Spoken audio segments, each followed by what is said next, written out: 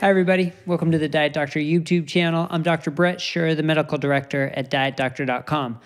Now, you may or may not know, but at our website at dietdoctor.com, we have a news section because we think anytime there's a new study that comes out, whether it's about low carb or keto or diabetes or health in general, that we think is an important enough study to tell you about, we write a post about it because we want you to have the most up-to-date, trustworthy information that you can have to help make informed decisions about your health and your life. Now, we also know that some of you prefer YouTube. You prefer short videos rather than reading articles. So that's why I'd like to start, every time we have an article or a news post, I'd like to start reporting that to you here on YouTube to keep you up to date as well. You can always go to our website at dietdoctor.com to read the full article, and you should certainly subscribe to our YouTube channel. You can just go click the subscribe button down below to make sure you don't miss any of these updates.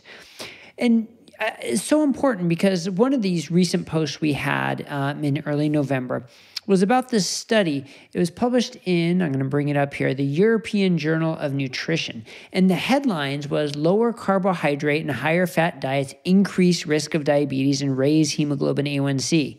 Now, this is exactly the opposite of the findings we have from randomized controlled trials, from non-randomized trials, from Virta Health, from meta-analysis of randomized trials.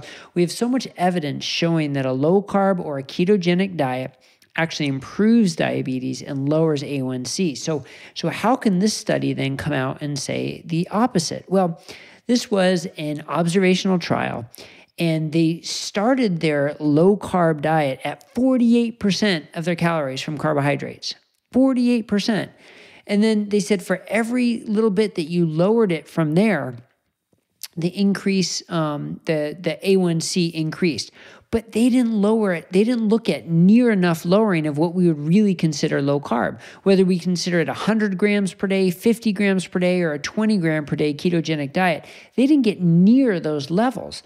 So for them to say a low carb, high fat diet increases your risk of A1C, what they really found was the mixed high carb, high fat diet can lead to an increased A1C.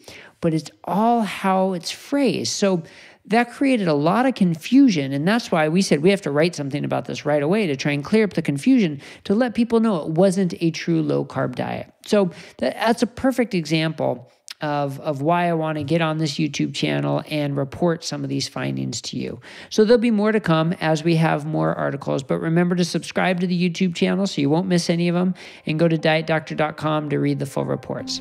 Have a great day. I'll see you again on YouTube.